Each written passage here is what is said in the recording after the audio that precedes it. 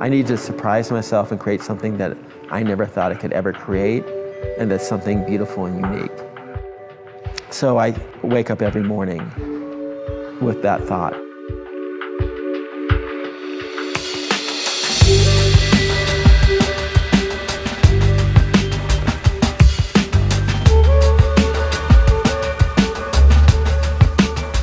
Probably the best thing was that I had a family that supported me as an artist. The stories of when I was 6 years old, 7 years old, my dad would go, "That's beautiful, draw me another." So that gave me the confidence.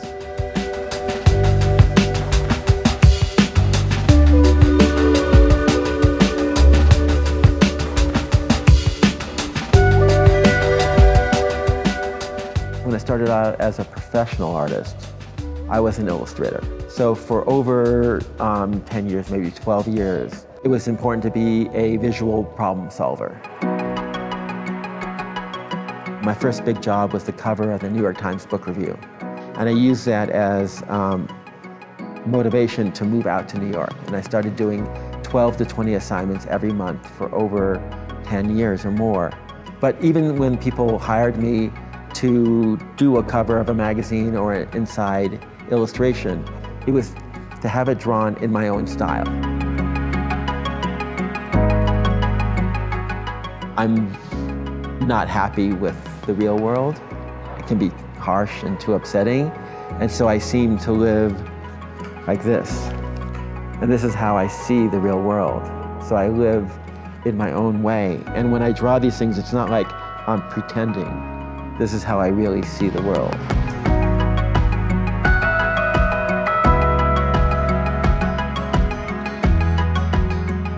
A lot of my art comes from my exhibitions. Every time I create a theme, I usually am looking at where I am in the world with my life and what's going on in the world situation, and a theme comes around, like with Toby. Toby originally came from an exhibition called For the Love of Toby. So he was always kind of my alter ego. I needed someone who was like the keeper of my secrets and to love me unconditionally. I was going through a very difficult time personally. And generally, most of my themes deal with a sense of how do we develop a sense of respect for ourselves and how to live a true life, you know? A real life without worrying about being judged, as long as we're not taking advantage or hurting others. It doesn't come easy.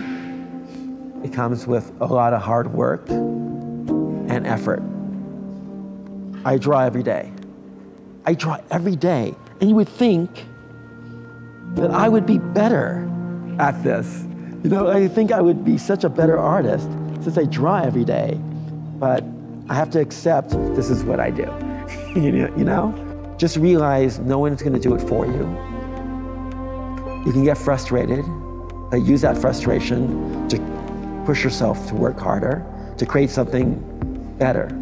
We live at a time where an artist has to be more of an entrepreneur. Not only do you have to create your style and your body of work, lots of times you have to create your own project and fundraise and make things happen.